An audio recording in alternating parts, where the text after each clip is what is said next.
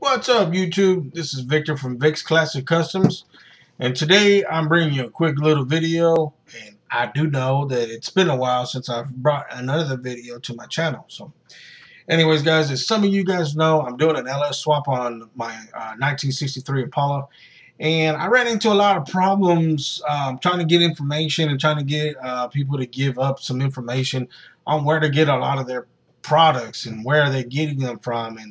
And I got a bunch of hustlers trying to say, hey, I'll get them for you.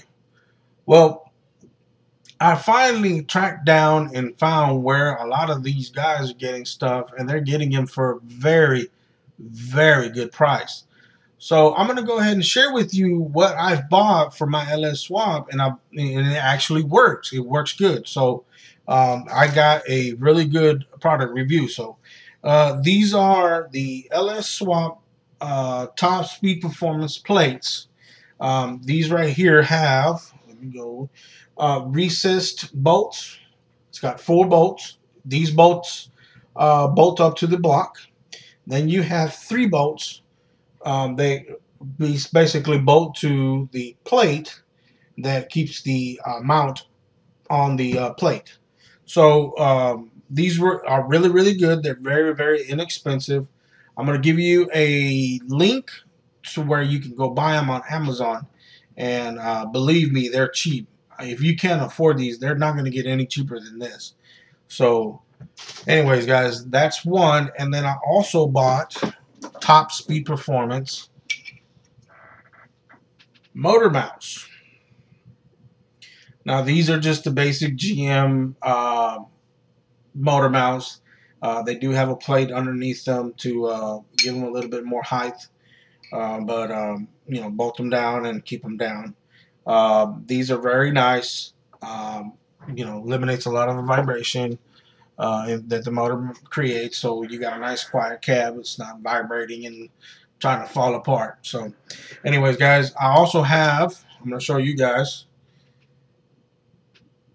They're put together, and it's very, very simple. Like I said, the recessed bolts, these go to the block. And then you have 1, 2, and 3 bolts that hold the motor mount.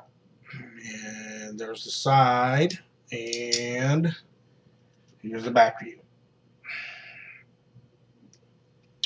So, guys, Top Street Performance. If you guys are looking to get some parts for your LS swap, these parts specifically, because this is what you're going to need to be able to install that motor into the chassis, you need to go check out the links I've provided to you in the description.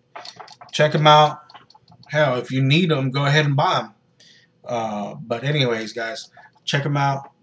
Let me know what you think, and let me know what you guys need or what you guys need to find. When you guys see the prices on these products, you're going to be like, wow, that is budget friendly. So go ahead and check them out.